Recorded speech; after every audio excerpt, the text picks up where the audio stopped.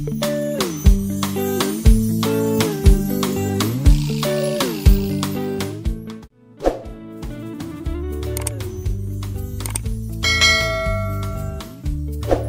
day I made this pumpkin loaf, I couldn't believe how moist it was, and I worked out why later. All right, one of the things that you need to do in this bread is make flax eggs. And so that's 3 tablespoons of flax to 9 tablespoons of water. And you add it to a bowl. I'm winging this right now. I know exactly what 3 tablespoons look like. And then you're gonna add 9 tablespoons of water, which I think it's about that much. And then you're gonna let that sit and do its thing, okay? And after it's sat and done its thing, it's gonna look like this. It's very eggy, and it's exactly what you want. Defrost your bananas first, then do that part. The next step is making sure all your ingredients are out, you're centered, the music's on really loud, preferably reggae for me, New Zealand reggae. Oh my God. Black Seeds, Catch a Fire, Fat Freddy's Drop, LAB, you name it, I love it. Lady Six, it's all there. I just love New Zealand reggae. I'm a big fan of reggae. Music's on really loud, everything's organized, oven's on, and we're ready to go. The first thing you can do is grate your pumpkin.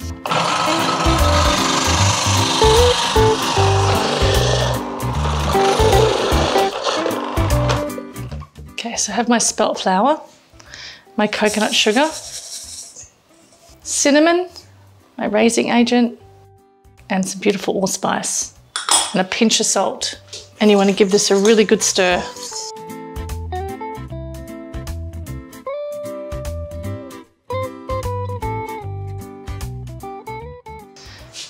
Now you're going to mix your wet ingredients together.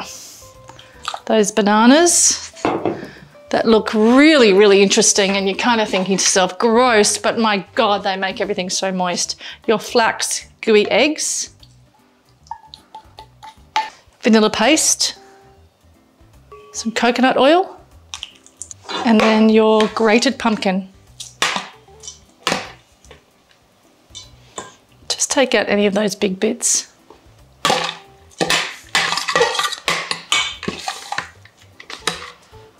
Gonna mix the wet together, just mashing those bananas into the pumpkin and into the flax.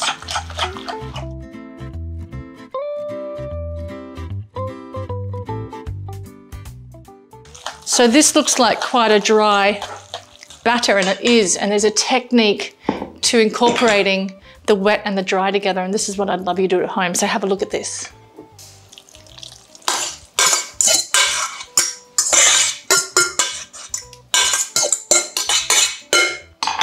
So you're just going to grab some of it and just mix it together, just on the side like this. Just pulling in the flour to that batter, just like this.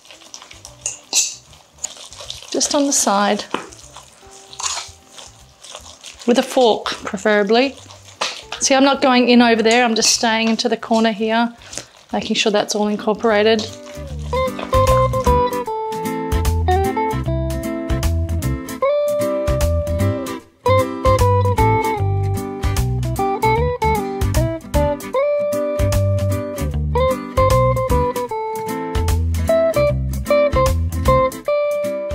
Once that's all incorporated, just have a little taste.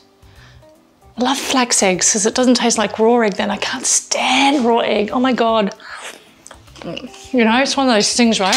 Oh my God, that's beautiful.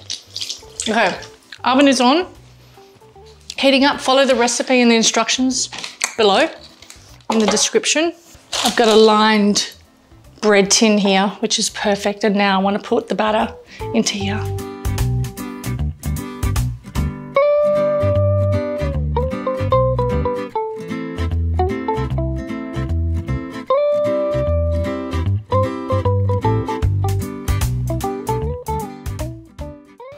Make sure it's all evenly spread.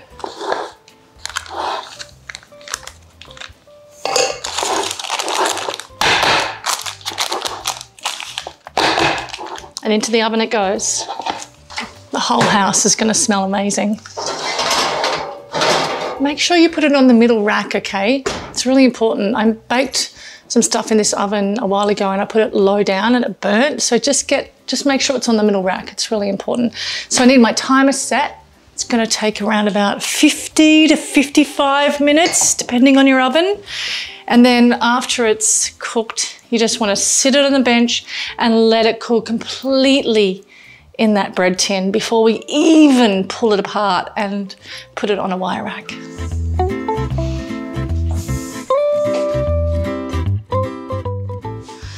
The house is smelling amazing. Oh my God. Hot, hot, hot. Don't get too cocky and think you can just jump into it straight away. Let it cool. Like a good hour and a half, just cooling in there.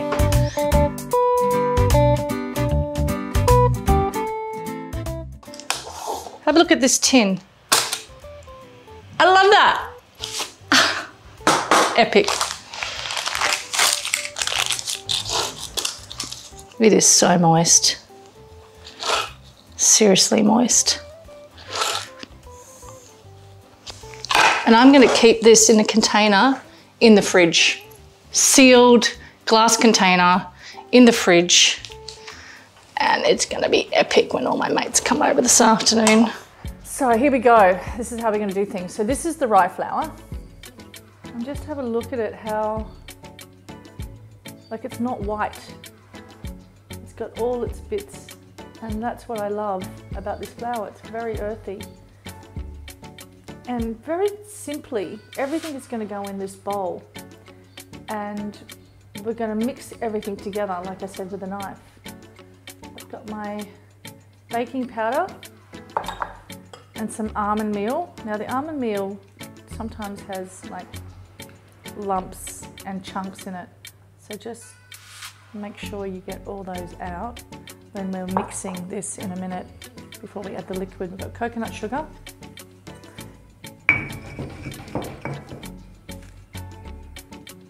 It's just a little pinch of salt. Now I really want to mix this up because you can see these chunks of almond meal. And I just want to get them and make sure I break it all down.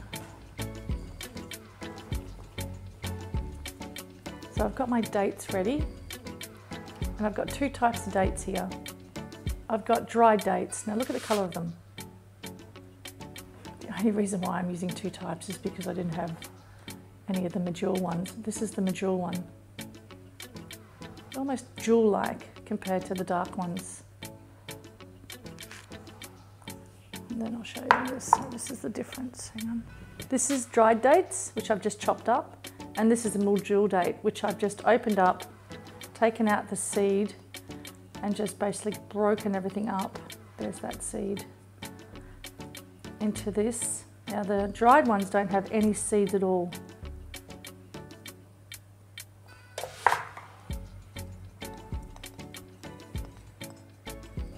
Just put that aside. And next I've got my coconut milk. And I've got a tablespoon of freshly squeezed lemon. Just doing it like this so I don't catch any pips that go into my milk.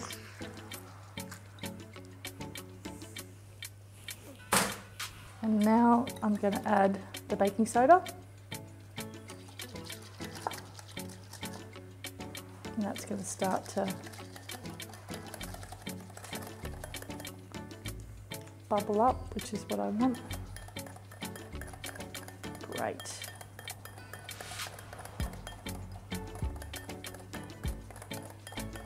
Going to aerate everything.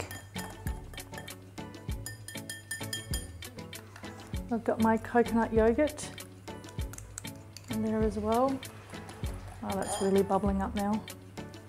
Get all that out.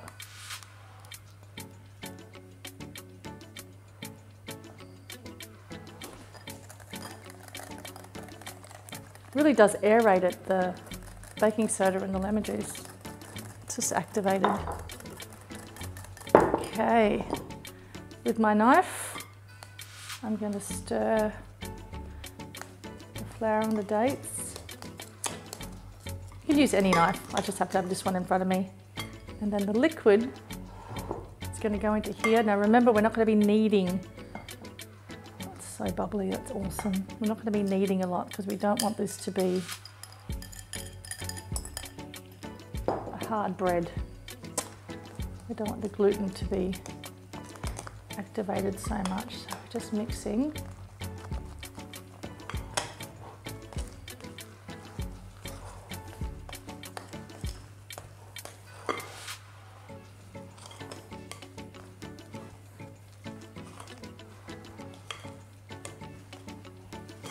Just incorporated, it's literally seconds.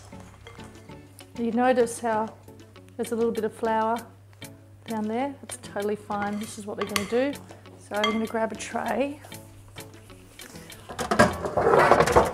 and some baking paper, and I'm kind of thinking, like, you're probably thinking it should be kneaded more, but please don't, because it's going to go really tough. And that's why there's little bits of it, of flour down the bottom. Okay, I've got a little bit of flour aside. Cooking is such, it's all technique really, isn't it? Okay, let's dump this out on the board. Perfect. Just very gently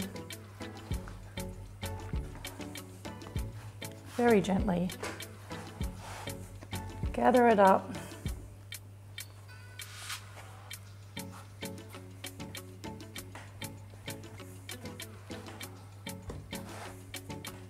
Push it together.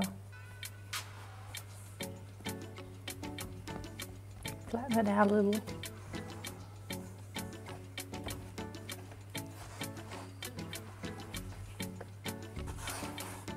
Good, don't stick on me. There we go. Great. Straight onto here. And then with your knife, I'm going to cut and just mark through. Well, not all the way down. Just making that mark. Nice triangles.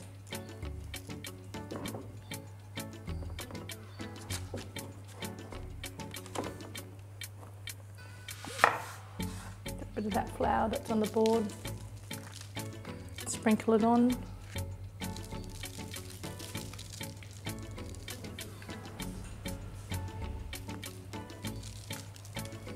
Make sure those cuts are very obvious. God, it feels like it's going to fall apart, but trust me, it's not. Make sure you've preheated your oven. I forgot to say that in the beginning, but I've preheated it on 200 Celsius, and it's hot. I can't wait for this. I'm going to put it on kind of up the top of my oven, because if I put it down below, it will burn the bottom of it. I don't want it to, because it's quite a hot oven. I'm going to cook it between 20 and 25 minutes. And the whole house is going to smell like rye bread, because rye has a really unique smell compared to spelt or kumut. It's really quite beautiful. It's very grounding. Okay, now I'm bubbling on. I'm going to put it in.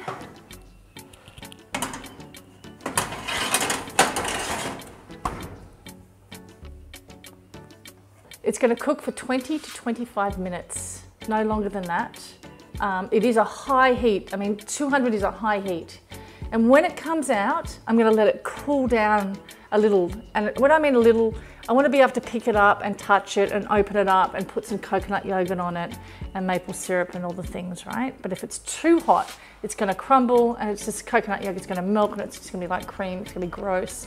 So I'm trying to get that kind of like in between, cool down, but just a touch warm, just like a touch warm, if that makes any sense. Now, this is not going to rise like a huge loaf of bread, you know, like bread rises like, because there's no leaven in there, there's no wheat in there. So it's not, no wheat, there's no yeast in there. It's got baking soda and baking powder. And it's just going to do its thing. So it's going to be quite dense, but hoping it's going to be light in between. Geez, I hope I don't stuff it up actually, because I've only made it once. Anywho, 20 minutes. The whole house is smelling really beautiful. It's really quite warming actually and grounding when you're baking, especially something like this. And that, like I said, the rye flour is quite exquisite.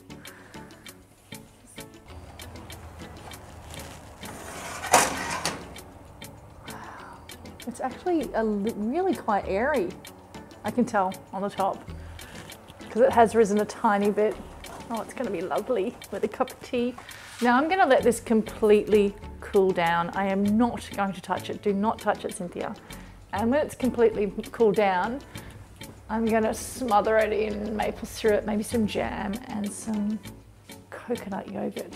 It's gonna be my cream. Yeah, great. This is cooked beautifully. Okay, leave it be.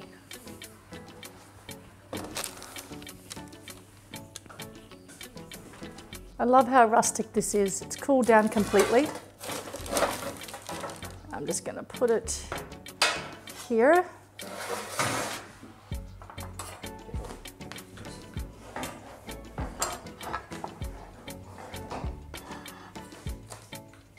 I'm glad that I had those triangles already pre-cut.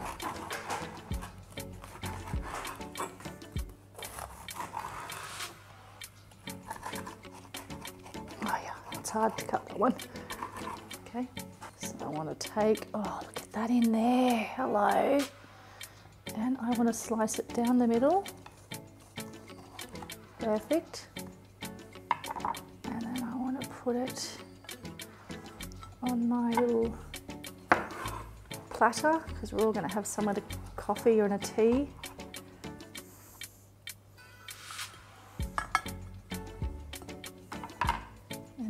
You can do is you can have jam if you want jam. I know my girlfriend Michelle would love it with jam. And then you can have it with the coconut yogurt. It's kind of like cream, right? Yum. Or you can have just coconut yogurt on it, like this. With maple. It's up to you. I'm gonna try this one. Oh, that's really good. Yum. Very easy recipe, really super simple. So come with me and follow me on this really cool journey of making hot cross buns. So we're going to start, so I've got this. Now if I didn't have this, I'd use my hands. Just like we did with the beautiful cinnamon scrolls. Just the same kneading process. So what I'm going to do is I'm going to add all my ingredients into here. So I've got some lovely coconut oil for the fat. I've got some beautiful organic soy milk. Now you could use coconut milk. You could use rice milk, oat milk, nut milk. You could use water. You could use dairy if you're into dairy, some sort of a raw milk. You could use kefir. You could use any kind of liquid you like. I'm choosing soy milk at the moment because I have it. It's here. It's in the kitchen. And I don't particularly want to run to the shops. So it's there. I've got baker's yeast, which is a beautiful yeast that you can get anywhere. Look for the Bob Mills, Red Mills brand, which is awesome, and I love them. I've got some gorgeous caramel coconut sugar. I love using this stuff. It's very special from Indonesia. It's really tasty. Has a really delicious scent to it. It's quite lovely. Okay, I'm going to put now the flour straight into it. Now I've got a white spelt flour. Once again, I love spelt. And the reason why I'm using white spelt flour is because I want that fluffiness coming through. And if I used wholemeal spelt flour, I'd get a little bit of that, but it'd be still a little bit denser and quite, you know, stodgy, if you know what I mean. Like almost like one of those, you know those rock cookies? You've ever heard of those? Yeah. One of those cookies. I don't want it to be like that. I want it to be bready and doughy. Okay, straight into my beautiful mixer that my girlfriend Simone lent me. I love you, Simone. Okay, straight into here. Okay, and straight on. So what I want to do is I want to knead Okay, now remember, if you don't have one of these, don't panic. You can still need some. So I've got it on low. I'm going to speed it up, and I'm just going to get this a good whipping. Oh yeah. All right, so now it's kind of got together a bit. I want to put my egg in straight away, and I'm going to put it into a bowl. I've got to remember to do that because sometimes Mother Nature doesn't come to the party. So in other words, I want to make sure my egg is perfect. Pop that in. This is so cool. And I want some spices in there. I love the idea of putting clove in there if you have it. Clove power. Clove power. Dun, dun, dun, dun. Clove or cinnamon. Okay, just a good splash. I mean, look at this. This is just beautiful. Look at this stuff. It's just, oh, it's so lovely. I want to put some nutmeg in there too. Now, if you don't have nutmeg and you just have clove, don't worry. It's okay. Don't panic, whatever you do. Let me just lower this down so I can get in there. These are great. Look at these. Check this out, actually. These are whole nutmeg. And all I've been doing, I've just been, oh, if this was smell-o-vision, you could smell this. Look at the beautiful texture in here as I'm grating. Isn't it amazing? That's Mother Nature. It's quite gorgeous. Lots of flavour. So I'm at home. I don't have cloves, but I have cinnamon. I've got cloves. But I've got nutmeg and I've got some cinnamon. It's fine. Totally fine. Now, if you wanted to, you totally could put some allspice in there. So that's in delicious. Delicious. Just going to scrape around the bottom a bit just to pick that up. And then I'm going to put my beautiful currants in here. Now, if you didn't have currants, think about what would you use. I would use sultanas for sure. I'd mix some apricots if I had apricots or if I had figs. I'm just giving you an idea of what you can use if you don't have currants. So raisins, sultanas, sliced apricots, mix it with some figs, some chopped up figs, anything like that. So don't panic or run to the shops once again. Okay, straight into there, straight on. These are my hands. I'm going to knead this for a good 8 minutes and then we'll come back. So I'll see you in about 8 minutes.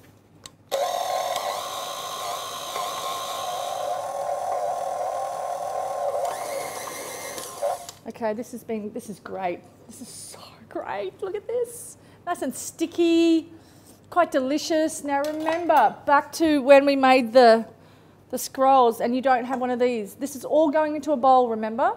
And you're going to mix it up with your hands and then you're going to dust the surface of your table. You're going to clear off your dining table if you don't have a lot of bench space. Just really find a spot where you can do it. I've actually done this on the floor before with a chopping board and sat with my goddaughter and actually kneaded bread. And it's just such a beautiful thing to do. So flouring surface and then you're pushing and you're rolling. Pushing, rolling back, pushing, rolling back. Now look where my hand is. I'm using only this part of my hand, okay? It's really interesting. A lot of people get in there and do these ones. Don't do it. Just really relax and breathe and just do this. Okay, that's if you don't have one of these machines. But I'll see you back in about 8 minutes and then we'll get to it. Oh, we're taking care of this very needy hot cross bun. Get it? Needy, needy. Okay, we're good. This has been running. It's awesome. Awesome. Okay, now I need to get it out of this thing. All right. It's stuck. It's like glue. Look. Look at the gluten in that flour. It's amazing. All right. This is awesome, and it smells and tastes great. Okay, I'm going to put it into a bowl. A little bit of coconut oil. Same as the scrolls, just so the dough doesn't stick on the bowl as it's rising, so it's all ready to go. Okay, get it out of there. All the raisins are, sorry, the currants are all nicely incorporated. Let's pop it there for a minute. Oh, it smells like a bakery. Okay, same as last time. I keep going back to the cinnamon scrolls because, you know, that's our reference point, let's be honest. We're both baking together. This is it. Just turning it, as you can see under there. I'm just pushing it under like this. then straight into here, straight into a warm area. So my stove is nice and delicious and warm and toasty. And then this straight on there, a nice tea towel, and over here. And then we'll see you back in about 25 minutes. Yes, have a green juice, chill out. Our hot cross buns mix has been sitting over there, and I swear to God, the place smells like a bakery. It's really awesome. Come. So yours has been sitting in a nice warm place as well. Super, super important. So the oven is on, remember, and it's been running on. So I need it to be super hot. So what I want to do is I want to push this down a bit, and I would love to make at least, maybe, I don't know how many we're going to make actually, a few hot cross buns. Now what I love about this moment is I want the cross on there. And how I'm going to get there, how I'm going to get that is with really dark wholemeal spelt flour. And I'm going to make a little slurry of glory. So it's just flour and water and salt really, just a little bit of salt. It's actually funny, because I never knew how they did the crosses, right? It's pretty funny. So this is how you do it to make that cross. So I want to get this ready and with us so we can just jump straight into it. So I need to make, and the reason why I call it a slurry is because it's going to be looking, and the texture of it's that kind of muddy, slurry. Look at that texture. A little bit more water. How's my sink? Isn't it beautiful? Just mix that through. A little bit more water at a time. That's all you're going to do at home, right? It's just have that water running, just have that mixing through. Just a little bit like this till we have a slurry. Okay, perfect. So you want it to be, at least dripping off there. So start with a little bit of water at a time, like I said. This is fun. Now pretend, right? Pretend I don't have an icing bag, which I do, but I'm going to pretend that I don't. I've got Ziploc bags hanging around. I've even used a plastic shopping bag before. So I'm going to put my slurry into here. Or even just a plastic bag. You know what my mum does? She recycles all those plastic, when you go to the fruit store and you get apples and you put them in those plastic, really thin bags, she keeps all them. And they're great to use as well. So you're just going to put that into there. Just like that. Get all that out. Put it into one corner. The slurry, just push it down like this. Perfect. And there we have a beautiful little icing bag of glory. I'm going to set that aside. This is cool. I'm glad I'm showing you this because I have girlfriends who like to bake, that are good bakers, and sometimes their icing bags burst and they don't have one. So this is what you can do. Where am I? I need a baking tin.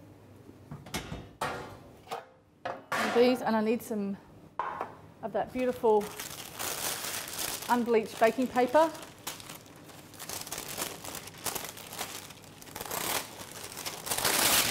Okay, now I've got a little bit of maple syrup. I just want this to stick down. You could use anything, it's just because it's there. So any kind of oil, just to make sure this sticks down, okay? That's all that's going to do, it's just going to stay there.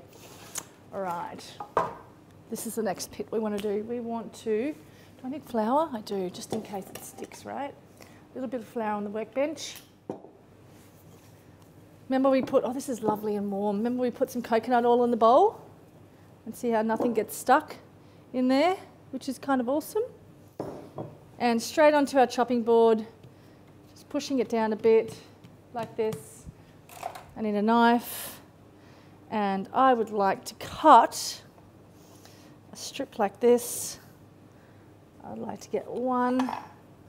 This is a really cool technique. So you're going to try and get them all the same size. You could get some scales and weigh them if you wanted to, but what's really cool is doing this, just flattening them down a bit.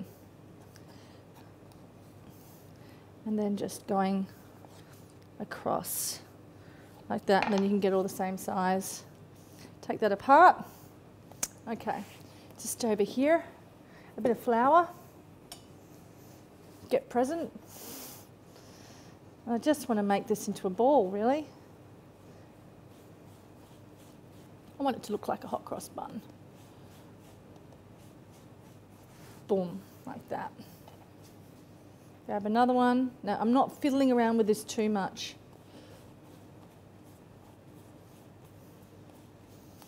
If that feels a bit big, take some off and set it aside and go through the whole batch doing this. And take your time, okay? And what you will find, this is what I did at first, I made different sizes and it was actually painful because some were overcooked and some were undercooked. But then you just get used to doing it and it becomes really, really easy. So we'll do all this and I'll see you in a minute.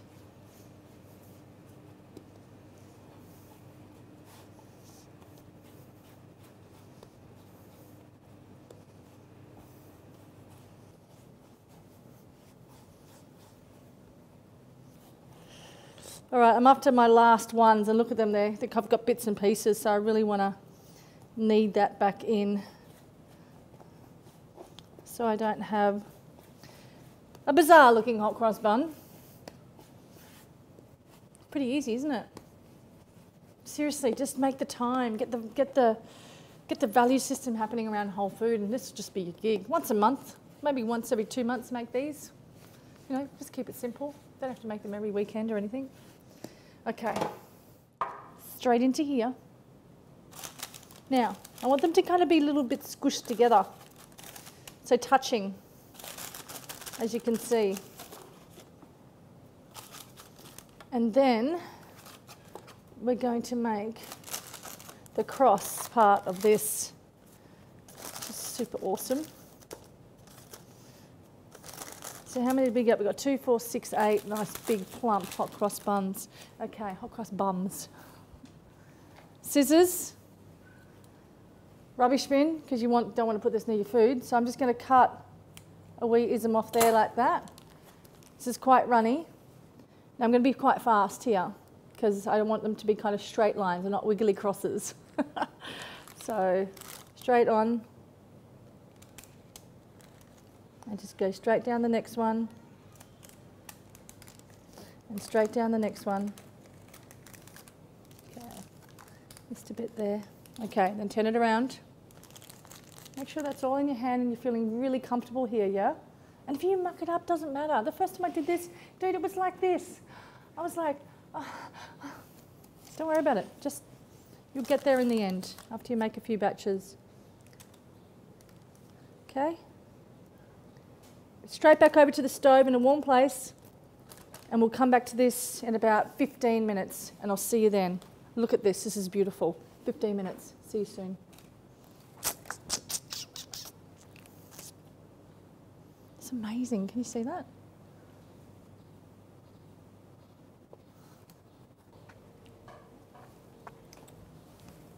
I'm not going to speak. This is the no speaking episode of the raising of the hot cross buns. They've risen beautifully. Look at them. They're ready to go in.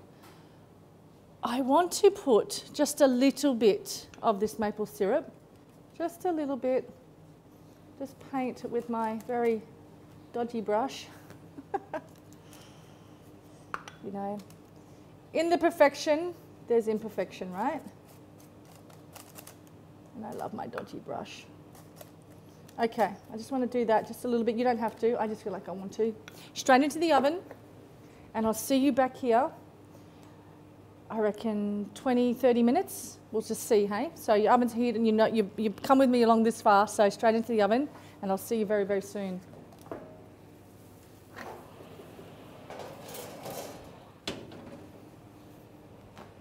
The hot cross buns are just about ready.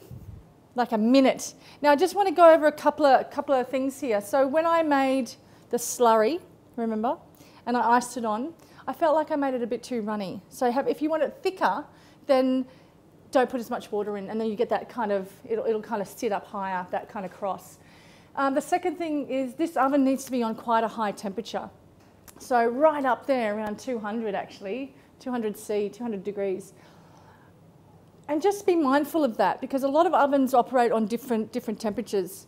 Some operate really high and they have a fan forced and some operate quite low on that temperature. So just be mindful. So checking on this every now and then.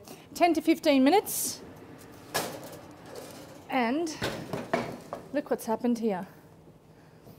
They have just gotten together like hot cross buns do. Now what I want to do is add some maple syrup onto this to just get them really lovely and glossy.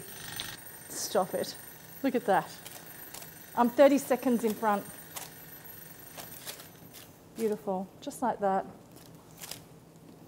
You can just see the cross, right? Don't touch them. Don't let me eat these hot, because I tend to do that. I want them to get cooled down a bit, and then we'll have a cup of tea, nice chai, and have these. Enjoy these. Let me know how you go. If you decide to put chocolate chips in them, get a really good quality chocolate chips. I love the idea of using Loving Earth chocolate. I think it's gorgeous. Play around with what fruit that you want to put in there. I'm salivating because I want to eat them. Don't eat them hot. Do not touch them with your fingers because you will burn your fingers. So just let them be and then put them on a wire rack. Just take them straight out like this of this thing and put them on a wire rack. See how that comes out? It's such ease and flow. And sit them over there and allow them to cool. And I'll see you in the next recipe. Have fun with this.